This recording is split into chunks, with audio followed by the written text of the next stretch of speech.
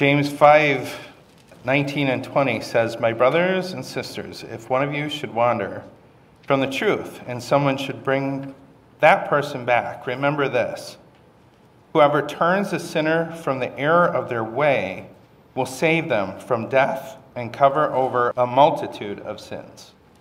And that's how the book of James ends. No formal greetings, no reminders of his coming. If you remember, you've been with us, James almost certainly was written as a letter to lots of different churches. So he might not have known specifically all the individuals or even all the church leaders that would receive this letter, and this is how it ends, with this final exhortation to love one another well, or at least one aspect of that. Let me remind you what King Jesus taught us in the New Testament, that there are three major commands, and every other command in the Bible is going to hit on or flow from or be underneath one of these commands. The three commands of King Jesus are to love God, love neighbor, and love one another. There it is. Every other command in the Bible, whatever it is, fits under one of those three. And that love God is this upward love, this devotion and focus and acknowledgement of Him. The love neighbor is an outward love. It's not just the neighbors you like. It's actually the people that you within region, your parish, your secular parish. That's the people that you are to love. And to love one another is your church family, your fellow brothers and sisters in Christ. So all the commands in Scripture, every command in the Old Testament, in the New Testament, every expectation, explicit or implied in the Bible, would fit under one of those three categories: the upward love of God, the outward love of neighbor, or the inward love of one another. So when you hear James say, brothers and sisters, he's using family language. And then he says, if one of you should wander from the truth, one of you, brothers and sisters, and someone, another brother and sister, should bring that person back, remember this: whoever turns a sinner from the error of their way will save them from death and cover over a multitude of sins. He's talking within the church. That's how James ends his letter to us. So as we turn to this text, let me ask you a question. What does it mean to love one another well? How are we supposed to live this out as family together, as Christians? Well, this text is going to give us one aspect of that. Let me pray as we just ask the Lord in song to speak, O Lord. If you don't know that hymn, that's the Gettys. I love that song. It talks about us being formed by the word, receiving it, living it out. Let's pray now that the Lord would do just that as we turn to his word. Father, help us to receive the food from your holy word, as we just sang, and to be transformed by it, the renewing of our minds, the softening of our hearts, changing of our actions, not to earn your grace, but because we've already tasted it. Help us to be brothers and sisters in a way that reflects the heart of this text, we pray in Jesus' name. Amen. James ends with this final pastoral encouragement of all the wisdom he's given. And remember, that's what the letter of James has been. It's been wisdom, how to take the word of God and live in the world that God has made. That's what James is doing. And his final exhortation is to one another. I remember dropping off our kids and saying to our oldest, watch out for your brother. There's lots of other things we talk about. Remember your little brother. Hey, watch out for your little brother. Okay, Dad. No, seriously. Okay, Dad. Watch your little brother. To an older sibling to their younger. Like, imagine Pastor James saying that. Watch your little sister. Watch your little brother. Not just the biological one, but maybe you help them with their dressing on Thanksgiving Day, or help them carry their plate. Or maybe if you were the family gathering, it was the reverse. It was a grandma or a grandpa you were helping get into his or her chair. But what does that look like in our spiritual lives? How does the Lord say, help your brother, help your sister? James has addressed many problems in his letter. He's talked about sinful speech. He's talked about disobedience. He's talked about a lack of concern for others. He's talked about worldliness. He's talked about quarreling. He's even talked about arrogance and pride. Now he encourages every believer to take the initiative to address those things in each other.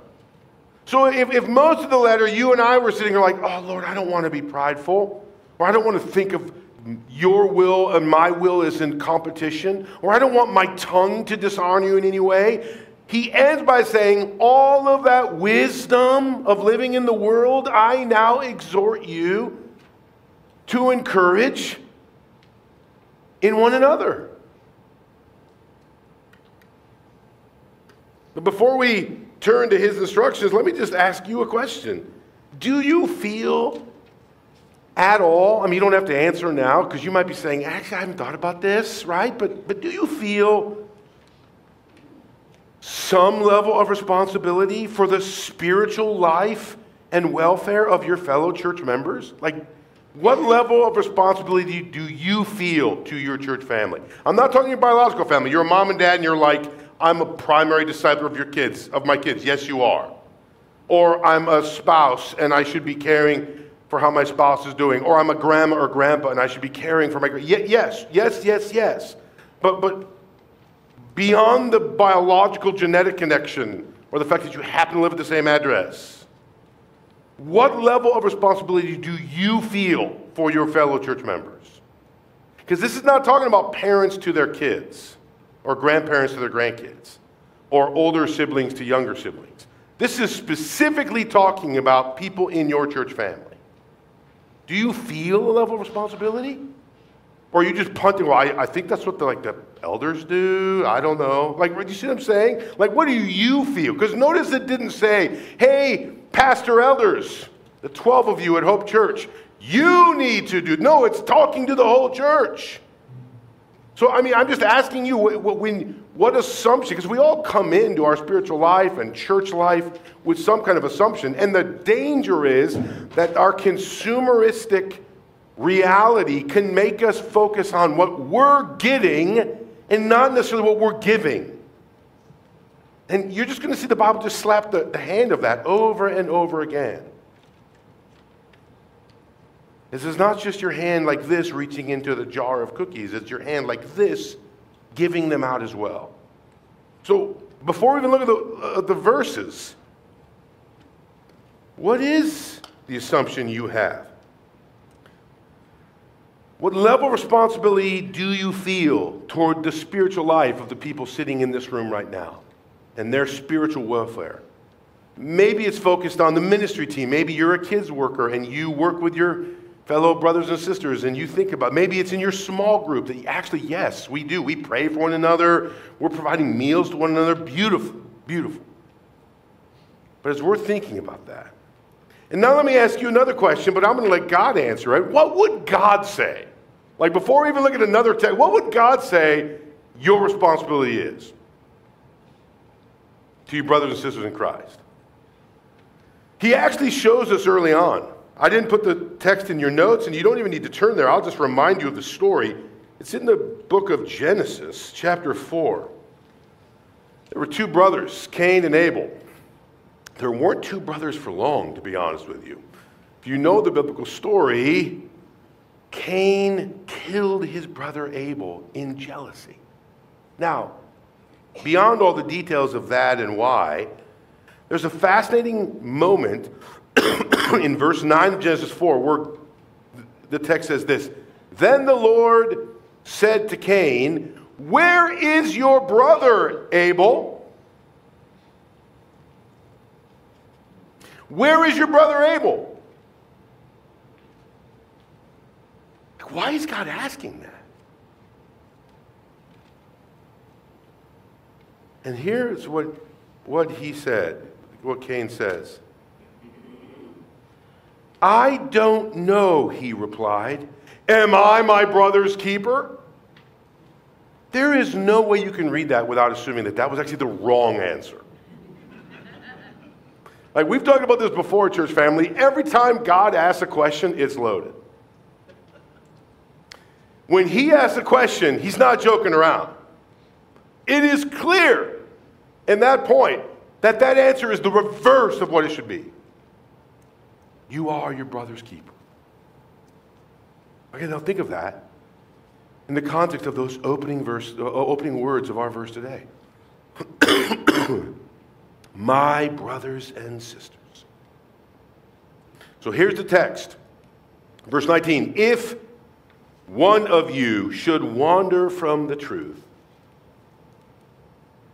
and someone should bring that person back, remember this. Whoever turns a sinner from the error of their way will save them from death and cover over a multitude of sins. Let's look closely at verse 19. James is concerned that our brothers and sisters would wander from the truth. What does he mean by that? Well, truth is not referring merely to what you know. It's not a confusion of ideas thing. It's not referring merely to Christian doctrine in the narrow sense. But it refers in the Bible more broadly to all that is involved in knowing and understanding the gospel. All that is involved. So it's not just knowing the gospel, it's understanding the gospel, it's living the gospel out. In the Bible, truth is something we do as much as it is something we believe. Did you hear that? Because I think for us, we hear the word truth, it's like a knowledge thing. It's like an examination. It's like an essay test. In the Bible, truth is lived, not just known. Truth is something we do as much as it is something we believe. Again, remember James chapter 2. If any book has taught us this, it's James. When he's talking about faith and works, and he's trying to say it's lived out. And then he even says at one point in James 2, even the demons believe, like they know the truth. If it was just about knowing, there'd be no difference between a child of God and a demon.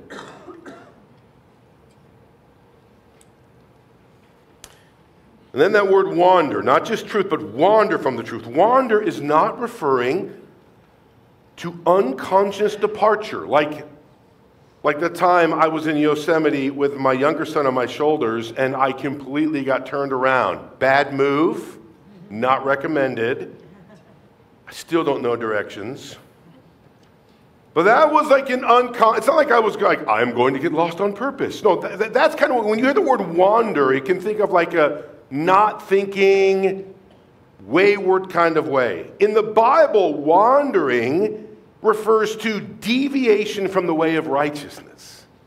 The Greek word there is not some unconscious departure. Oops, I didn't realize I was swerving off the road, and then you recorrect.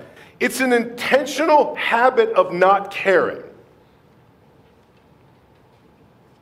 It's any willful departure, large or small, from the ways of Christ. So picture the person. The one who has wandered from the truth is somebody who has stopped taking Jesus seriously. They've stopped taking Christianity seriously. They know the truth. It's not like they couldn't pass the exam, but it no longer is part of their priorities. And what does that look like? Again, if you were in a small group right now and I asked that question, there was 8 to 12 of us sitting around a circle, you could name out a ton of examples. They stopped showing up at church. They stopped caring about other things. They start choosing to live in ways that are clearly opposed in God's word, clearly unhealthy for them in physical and spiritual ways. They just don't care about that anymore. It's not that they don't know. It's that they don't care. If one of you should wander from the truth, and someone should bring that person back, what does that mean? It simply is referred to help them return afresh to God. Help them return to the life of discipleship.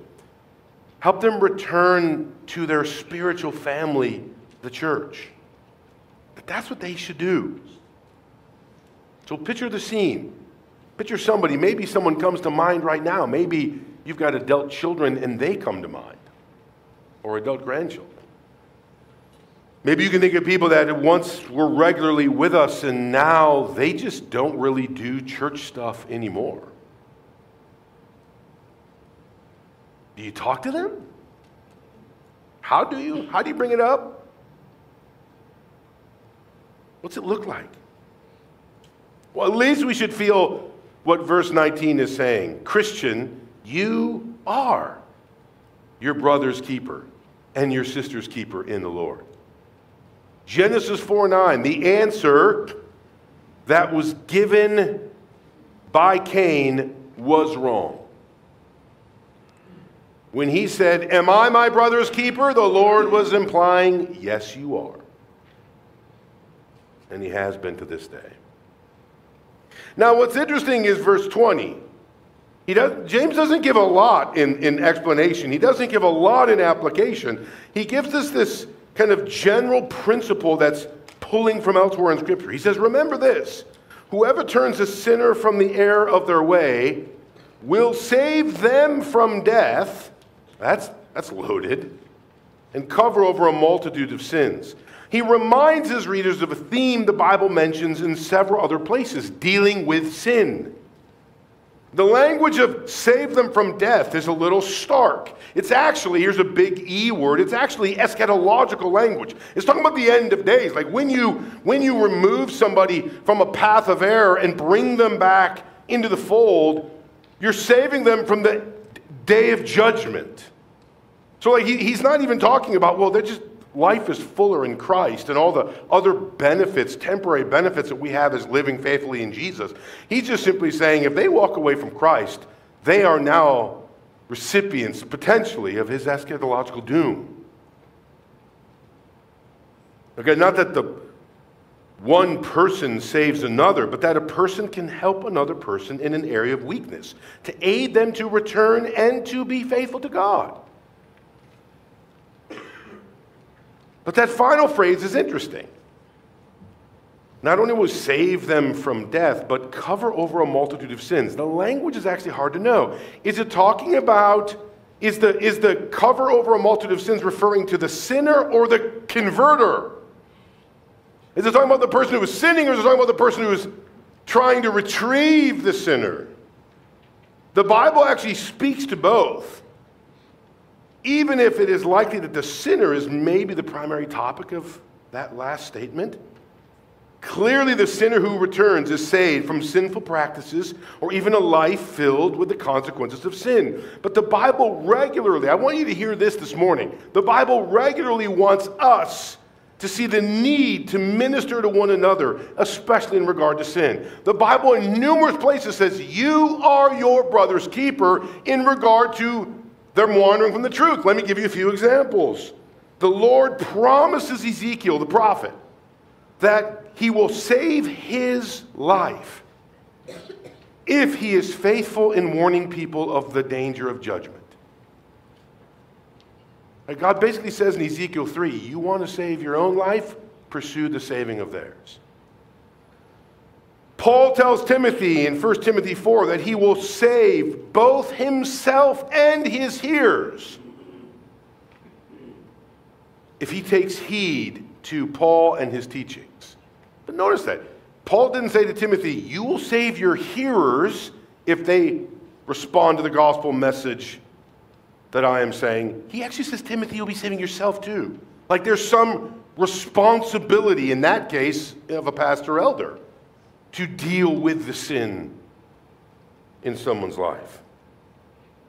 The blessing given to Christians who faithfully and obediently minister to one another is not a reward, but the avoidance of God's judgment.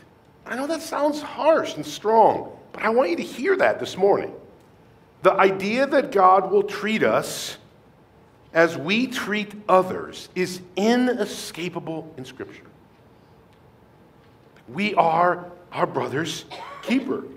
Examples abound. Matthew 6, for if you forgive other people who When they sin against you, your heavenly Father will also forgive you. But if you do not forgive others their sins, your Father will not forgive yours. That's pretty harsh. How about the parable of the unmerciful servant in Matthew 18? Then the master called the servant in. You wicked servant, I canceled all that debt of yours because you begged me to. Shouldn't you have had mercy on your fellow servant, just as I had on you? In anger, his master handed him over to the jailers to be tortured until he should pay back all he owed. This is how, Jesus is speaking here, this is how my heavenly Father will treat each of you, unless you forgive your brother or sister from the heart. Or James 2, to keep it closer to home. Speak and act as those who are going to be judged by the law that gives freedom, because judgment without mercy will be shown to anyone who has not himself been merciful.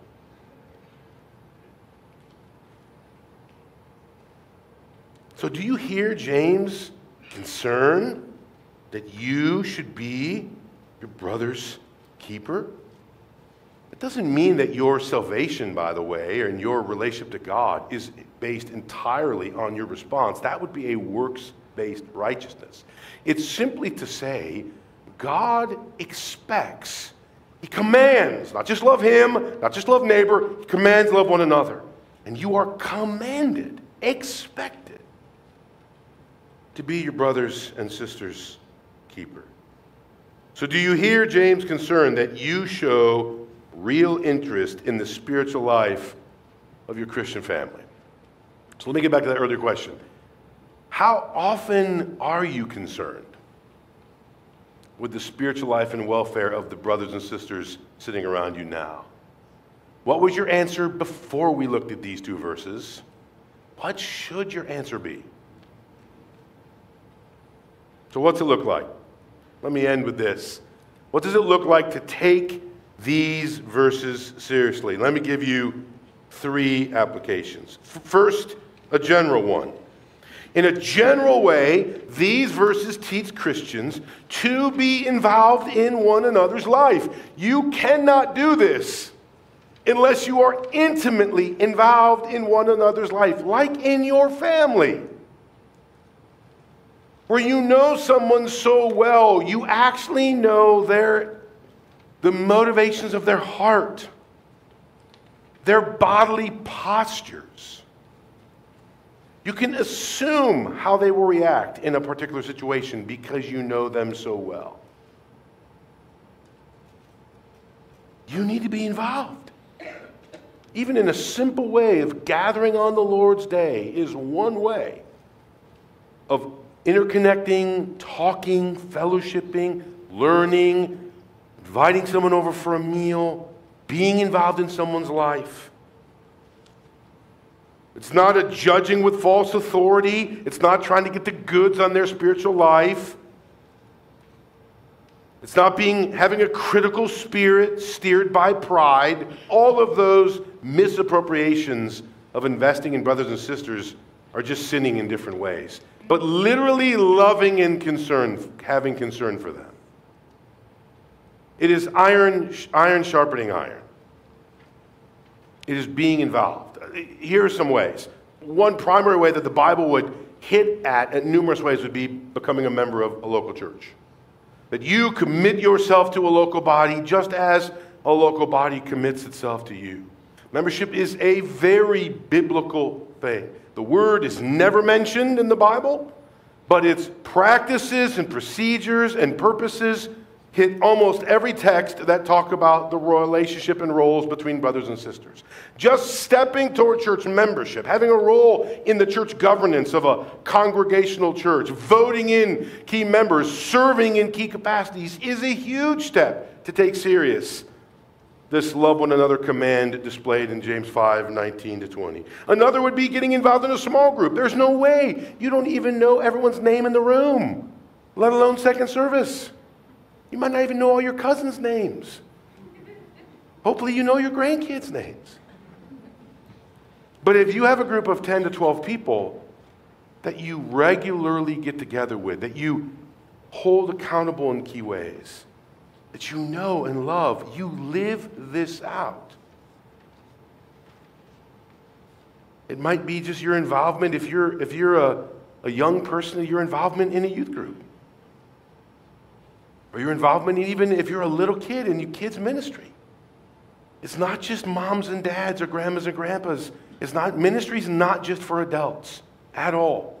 Jesus, with the feeding of a multitude of people, was more than happy to use a little boy to help him out. He could have chosen from anybody who brought a lunch sack. He chose a little boy to communicate that even little boys and girls can serve the Lord. Because honestly, even moms and dads are described as children who are serving their father.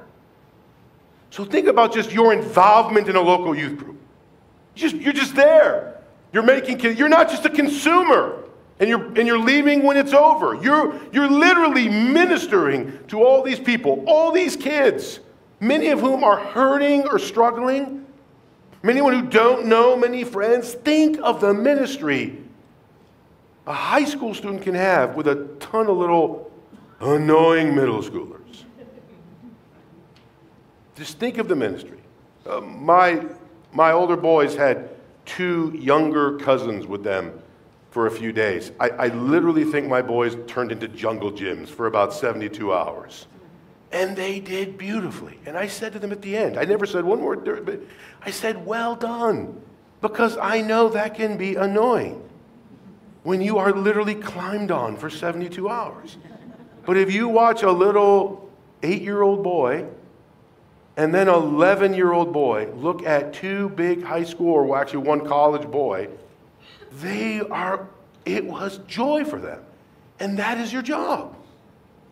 You didn't get to hang out with a bunch of college kids or high school kids. You hung out with your nephews. Well done.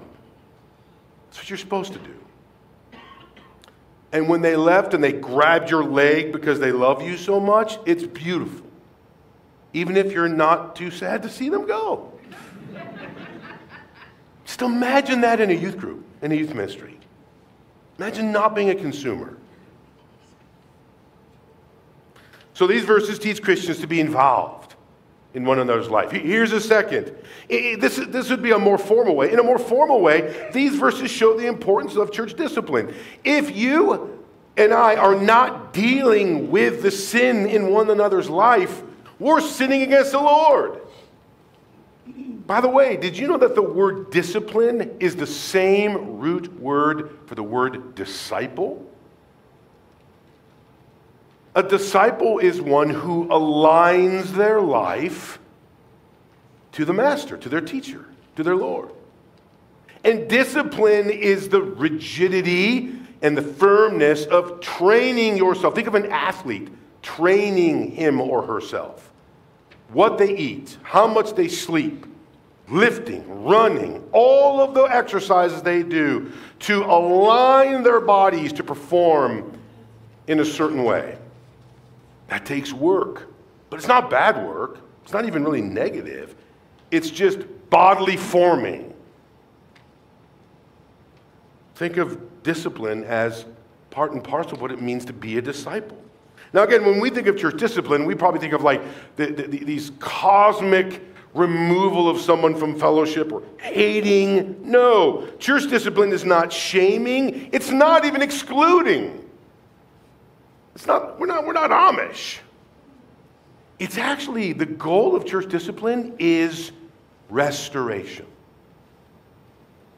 So when you have to pull 2 siblings to the side or talk to one sibling because the other one is fighting with his brother, it's not like, hey, that was it. I heard what you said to your brother at dinner. You're out of the family. Like, no, of course not. The goal is what? Go talk to your sibling. Go say you're sorry. What is the goal? Restoration. It is not shaming. It's not, well, I heard what you said, so now I'm just going to rip on you for 5 minutes. No.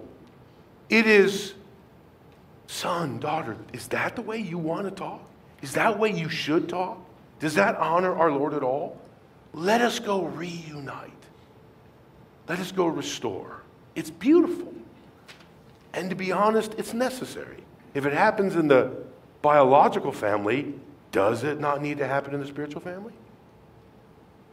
Last thing, last application. These verses are expecting Christians to have big conversations with a wandering Christian, right? That's part of it. Like, there should be people that have just pulled away that you're like, hey, Tom or Bob or Samantha, let's go meet with him or her. Let's sit down, or I'm going to take him or her out to lunch. I'm worried about them. But it also can include many kinds of small conversations about the life and practices of the Christian faith. Little things. So in essence, hard conversations are part of the Christian life. But to be honest, every one of us needs friends that James is describing in these verses. Do you know how many times Christians have spoken into my life in my almost 49 years of life? How many people in this very church have said, you sounded a little harsh there. Did I? Yeah. Or don't forget to do this. Or hey, have you reached out to so-and-so? How many times my wife, in almost 25 years of marriage, has said, did you want to say that to your kid? I think the answer should be no. Or remember, grace, gentle, good word. I've told you the story of my college roommate, a farmer in north central Kansas. I know I'm getting close to his house when not only the paved roads end, but even the gravel roads just turn to dirt, then I'm almost there. And that brother, when we were in college, at some point, just as roommates, living in a suite, there were 8 of us in the suite with like a shared bathroom, a little common room when we were in undergrad. Pretty sure it was my sophomore year. He was a football player too, outside linebacker, so a tough farm kid, youngest of 4 brothers, which means he was the toughest of them all. And he was not afraid to get into my 6'4" face and tell me if I did something wrong. And here's the thing, I knew he loved me. I knew he loved me. He wasn't a jerk. He actually kind of stuck to his own business in a good way, a bit more introverted in ways. But when he saw me speak inappropriately to a young man named Matt Armstrong, I'll never forget it because I remember exactly what I said, because I was a jerk and a cocky with this guy who was annoying. He pushed me in our room and grabbed me by the collar and looked me in the face and called me out. And for a second, there was a little flare in my 20-year-old self, wanting to shove him back against the wall, but I didn't. And I saw the hurt inside him, not a rage like he wanted to beat me up, but a disappointment. And he called me out. And I calmed down, and he left, because I could tell he was emotional, and later that day walked back in the room and sat down and said, what do you see? And he told me. That was the first of 3 times in our moving close to 30-year friendship that he has spoken to my life in numerous ways. In what we're going through as a family on Thanksgiving Day. Who's texting me at 8:30 in the morning? A guy from Kansas who's out milking cows, reminding me he's praying for me and our family at Thanksgiving. Now that is a brother I need. To be honest, that's a brother you need. Or get this, that's a brother or a sister that the people in your life need. And you might be that person. So hear this exhortation, this last word from the Apostle James to the church in his letter. My brothers and sisters, if one of you should wander from the truth, and someone should bring that person back, remember this: whoever turns a sinner from the error of their way will save them from death and cover over a multitude of sins. Or that may be that somebody in your life needs that kind of a brother or sister. It may be that you at times, present, past, or future, have needed or will need someone to do that. Imagine if it was your children or grandchildren who live far away from you. And then there's a man or a woman who sees them, loves them, who doesn't judge, who doesn't gossip, who sees a behavior and pursues them, loves them, maybe like me, grabs them by the collar and says, "What is that?" Oh, what a beautiful church this would be. What a beautiful church it is, because I know it happens here. But let's honor James' word today. Let's pray. Father, you are such a good God to us. And we're learning that love has the best interest of the other in mind. It's not a judging, it's not a holding over, it's not a rubbing in the face. It is compassionate and kind. It pursues the good of the other. Lord, we want to be those kind of siblings. And Lord, some of us need those kind of siblings in our lives or in the lives of our children and grandchildren. Lord, make us a church that reflects this, not a gossip, not a laughing, not a judging, but a pursuing for health, for flourishing. Help that to be us. Of all the wisdom that this book proclaims, thank you that it ends reminding us to love one another well. And as life is difficult, and there's lots of hurts, and there's lots of brokenness, and there's lots of sin that will not stop decaying away our bodies, our relationships, and our world, help us to follow the example that James sets for us in these verses. We pray this in Jesus' name.